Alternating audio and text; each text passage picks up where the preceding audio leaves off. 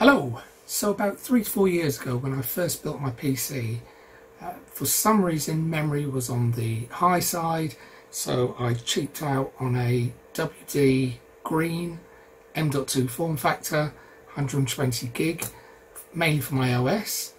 And despite my best efforts at trying to do my housekeeping to keep that drive clean, it has started to fill up, so I've decided now's the time to upgrade.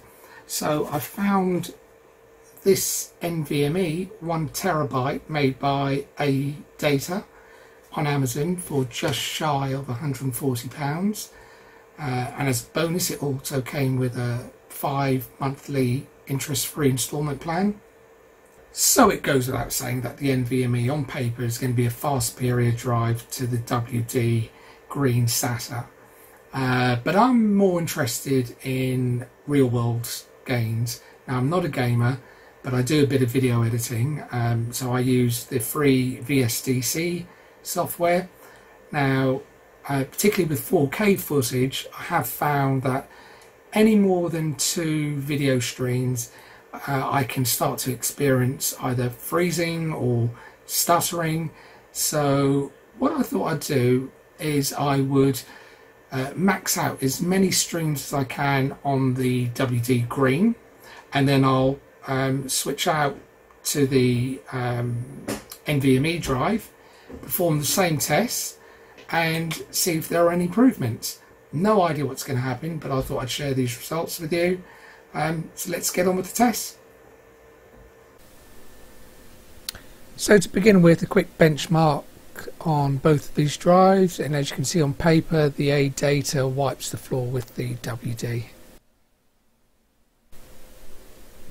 So starting with the WD SATA, 2 4K streams playing simultaneously, no problems whatsoever.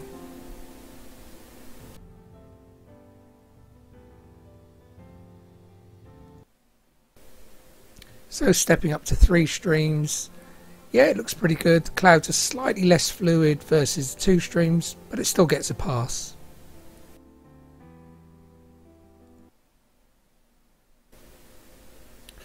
We're now up to 4 4K streams on the WD SATA, and yeah, it's completely frozen. Yep, I've had to hit the play button again to get it moving.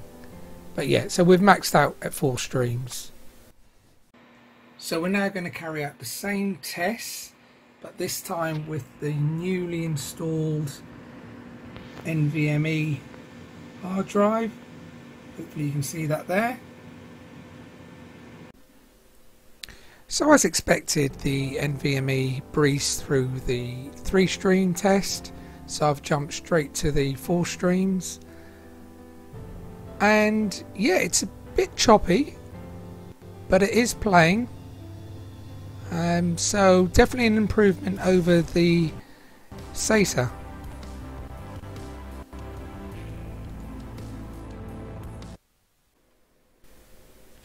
So now we're in the 5-stream territory for the NVMe, and it's having a go, but no, it's come to a complete standstill. So I think it's safe to say that the NVMe maximum number of streams would be 4. So to conclude, in these tests, did the NVMe outperform the SATA? Yes, absolutely, albeit it was marginal.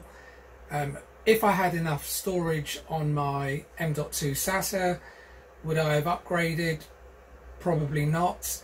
However, if you are running out of storage on your M.2, and crucially if your motherboard can support an NVMe, for this price there's not much difference between a 1TB NVMe and a 1TB M.2 SATA. I would definitely go for the NVMe. I'll leave the links below. Hope you found it helpful. Until the next time.